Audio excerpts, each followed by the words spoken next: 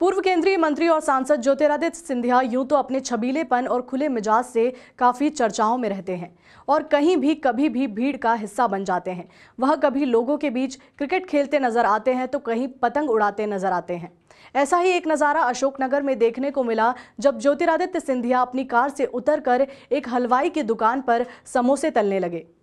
सिंधिया को कार से उतरता देख लोगों ने सोचा कि इनका नाश्ता करने का मन हो रहा है, लेकिन जैसे ही उन्हें समोसे तलते देख लोगों ने देखा तो लोग देखते ही रह गए और लोगों ने सिंधिया को चारों ओर से घेर लिया, जिससे सिंधिया एक समूह का हिस्सा बन गए और लोगों को समोसे तलकर खिलाए।